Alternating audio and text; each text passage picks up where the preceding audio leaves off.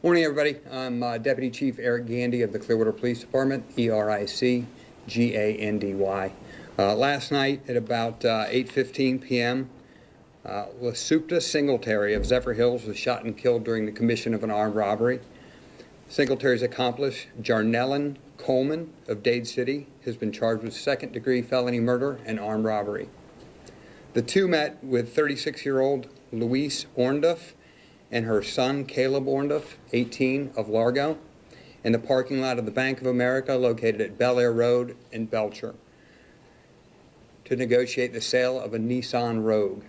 During the course of the transaction, Coleman and Singletary were armed and demanded the keys to the Hyundai Veloster that Caleb Ornduff was driving. During the course of the robbery, Louise Ornduff fired a shot, striking Singletary. Coleman drove the car to Meese Countryside Hospital, where Singletary was pronounced dead. During the course of this investigation, we recovered several firearms. We're conducting forensic tests and ballistic tests on those firearms regarding this investigation. The investigation is ongoing. There's some complications and questions over the transaction that occurred in this parking lot and the circumstances of how these two groups came together. We're reviewing all those. We will conduct a complete and thorough investigation, and at the conclusion, we may or may not refer additional charges. You have any questions of me related to this? Do you know how many guns these two guys had on them?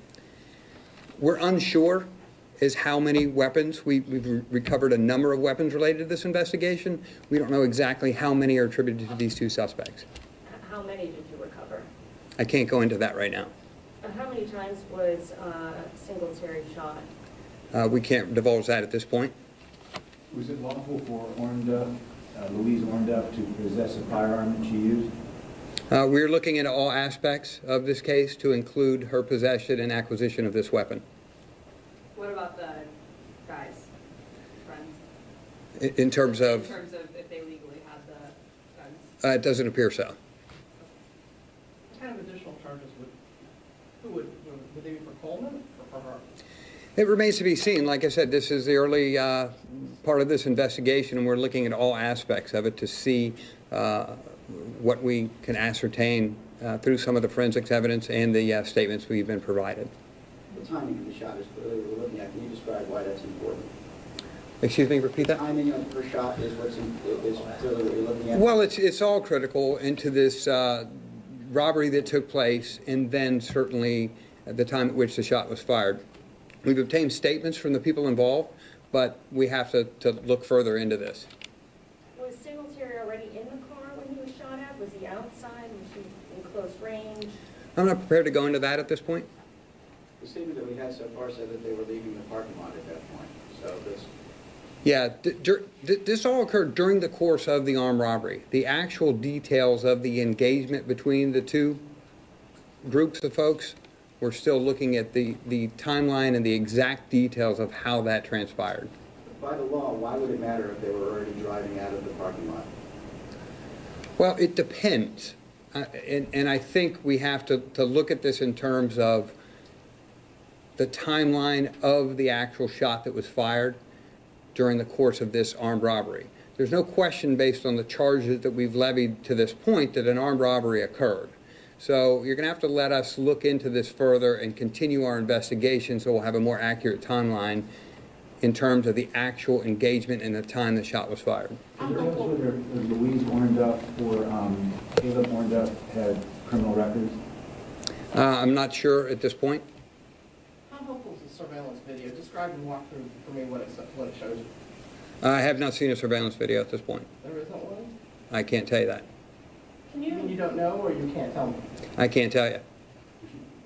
Can you clarify for us, I know it's during the commission of an armed robbery, the second-degree murder charge. Can you just clarify why he would be charged with? Sure. It's a felony murder charge during the commission of a felony, the armed robbery, and what would have been the co-defendant was killed during the course of this, so he's chargeable for that offense. So go over that with me. This is his accomplice, and you know they're clearly acquaintances at the very least, friends. And even though he wasn't the one that pulled the trigger and killed Singletary, he's being charged with the murder of his friend. Yes, so during the course of, he's ultimately responsible because they were both engaged in a forcible felony at this point, and his co-defendant, if he had survived, was shot during the course of it. So that, can you just again talk to us about, I don't want to say the irony of it, but I mean, the two of them went there together to commit a crime, and one's shot and the other one's gonna be charged with the murder. That's correct, and that's the felony murder law. And is that fair? I mean, can you just kind of I'm not going to speculate on whether that's fair or not, but that's the law as it is currently, and it's been that way for a long time. Chief, Craigslist and other ways to sell cars are pretty popular these days. Any advice to anybody that would go to a place to do a transaction such as this? Any rules of the road? Well, certainly it's speculative to say that this was a Craigslist case, and we don't have information that it was at this point. But in any kind of transaction, whether you're engaging it vis-a-vis Craigslist or word of mouth or a newspaper ad, you should do so in a public place. Quite frankly, we have had a number of robberies that are related to transactions because someone believes that someone's bringing something of value to that transaction. So yes, public places, police departments are good places to conduct those transactions if you have questions about them.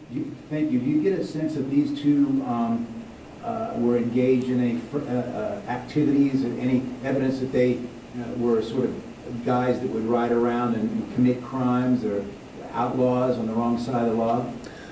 Well, I don't want to speculate on to all that, but what I will tell you is that based on their history, which you can see before you, and the fact that they were engaged in an armed robbery leads something to their character, I would say. The brief that we got about this says, as the two left the scene in the Veloster, however you pronounce it, Louise Ornduff fired a shot striking Singletary. So that's what we got this morning, but there seems to be some mystery now as to when that shot was fired. So, I mean, was it shot while they were in the Veloster leaving the scene, or is that not fact anymore?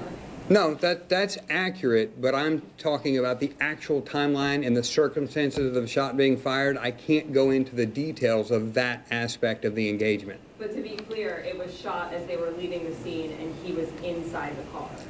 Correct. Okay. Are they cooperating with you? Have they talked to you? And We've obtained statements from the parties involved in this case.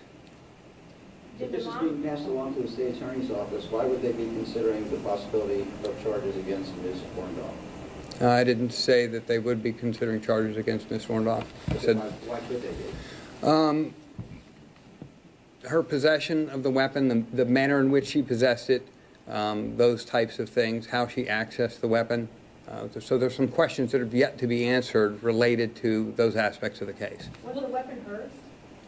I can't say. I'm not sure. Well, that timeline, I know you can't go into it right now, but of her shooting at them as they were leaving, I mean, to me that says, was it necessary for her to fire at them if they were leaving? I mean, were they firing back at her? I mean, why would she need to, and could that affect possible charges? These are all nuances to the case that we've yet to flesh out. I mean, someone mentioned earlier video. They're in a bank parking lot. I've yet to see a video. I don't know if one exists, but that may be telling. So we don't have all the facts at this point, and we're still conducting an active investigation. So I can't opine on a lot of things here, but the fact remains that they were in the commission of an armed robbery when this occurred. Was it wise for this woman, this civilian, to bring a gun to this transaction? I mean, she clearly was looking out for herself. Should people be doing this? I can't speculate on whether it was wise for her to do that or not. why is it clear that it was an armed robbery? I don't want to go into all the details there, but we have individuals that indicated that, at least one of them, that they were here to commit an armed robbery. I don't understand. I can't clarify that anymore for you. Did mom and son know these two guys prior to last night? I'm unsure of that. I don't believe so. And then, because I know he asked about Craigslist, so I just want to make sure that we're very clear. You do not know right now, or you're not saying how these two groups came together? We do not believe this was a Craigslist listing for this vehicle, and we don't believe that that was how they came together. how did they come together last night? I can't go into that at this point. Like I said, we're still looking at all aspects of this case. It's a little bit convoluted. We have some differing stories as to how they came to engage in this transaction, and I can't go into it any further. Chief, can you speculate, the caveat here is that the threat was over and she fired her fired her weapon? I'm not going to speculate as to that aspect of the case. I mean, there's no speculation there. She fired a weapon during the course of an armed robbery. The timeline's going to be critical in determining when that shot was fired and what the threat was at the point in time the shot was fired. Why is that important? It's important to determine whether the threat still existed at the point in time the shot was fired or not. Besides their statements, do you have any call logs between them, text messages, emails that may I don't clear up? have that information. Was the Nissan registered to either of those two people, or was it a stolen vehicle they were trying to sell? I don't believe it was registered to the parties involved in the transaction, and I don't believe it was stolen. What would the difference be between what you just alluded to there at the end of my question, which is whether the threat still existed or not? I don't want to go into hypotheticals in an ongoing active investigation that's still pending. Well, you don't have to be hypothetical. In general, if somebody fires a shot at somebody as they're leaving, as opposed to in the commission of the actual robbery or the confrontation, what's the difference as to whether or not you could be charged for that? Well, I'll give you a hypothetical. The car is leaving and is 2 blocks away driving down the road and someone shoots them is a problem because the threat is no longer there. That's a hypothetical. That's not the facts and circumstances before us, but that's a hypothetical. Because it's important to determine whether the threat existed or not. Do you have the years of the cars involved? I don't. Did Louise Ornduff report this to the police, do you know? Did she call the police? Yes, she contacted the police. Is it a 911 tape? I don't have it with me, and I don't have it available. It's an ongoing active investigation, and at this point I really don't have any more for you guys. We'll feed you further information as we obtain it. Thank you. Was there a Nissan at all at the scene? Or was that, because I know that was listed in the alert. Yeah, and this will be the last question I answer on it. Yes, there was, a Nissan was on the scene, as was the Hyundai. Okay? Is that the mother and showing up in 2 different vehicles? Yes. Yep. All right, thank you. Thank you, guys.